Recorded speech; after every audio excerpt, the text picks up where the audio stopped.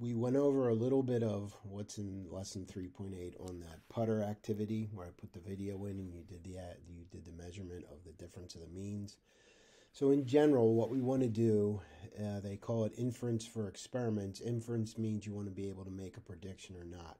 So you want to know if your experiment has merit or if it just occurred by random. And by has merit, I mean we call it statistically significant.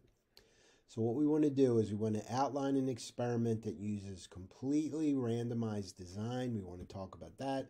We want to explain the concept of statistical significance in the context of an experiment that's completely randomized.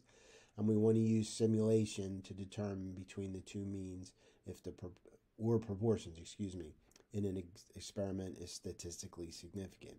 And I went over that in that introductory activity for the putter, and we'll refer to it again here, so we'll keep this short and sweet.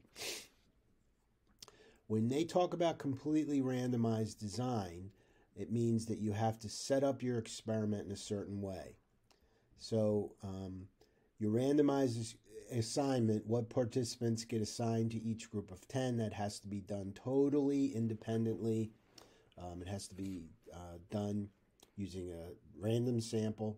The sizes of the group in the treatment must be the same, and the response variable, the mean distance from the hole in the 10 putts, the mean distance. So you did it, 10 people used long putter, 10 people used a short putter. You found that the mean distance of each of those, and then we did the difference. So the completely randomized design would be, you have 20 randomly selected people. These will be seniors in your class. You randomly assign 10 to one group and 10 to the other using some kind of simple random sampling. The one group uses the long putter to putt. The other one uses the short putter. So now we have a randomized selection of people, and then we measure the distance they are from the hole, and then we compare them by taking the mean distance of this group and the mean distance of this group, and we do find the difference. So that will be what's called a completely randomized design. So what they again mean is the experimental units, meaning the participants in the experiment, are assigned to the treatments completely by chance. That's what a completely randomized design is. And then I'll ask you to watch this video about talking on your cell phone by driving. So here's the link, and it'll give you sort of another completely randomized design. Now, statistically significant, we talked about in the putter video before this. The idea is if something is statistically significant, it means there's some reason that caused it to happen other than just being a random occurrence. We can't tell what that reason is, but we just know it occurs. And what we do is we use simulation.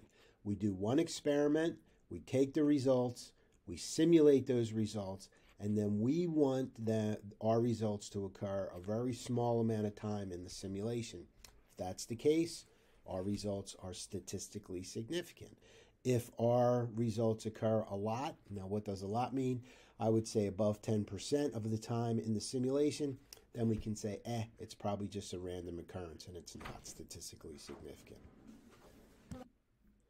Okay, again, what we want to do is statistical significance indicates that an observed relationship is not likely to be due by chance. That's the key.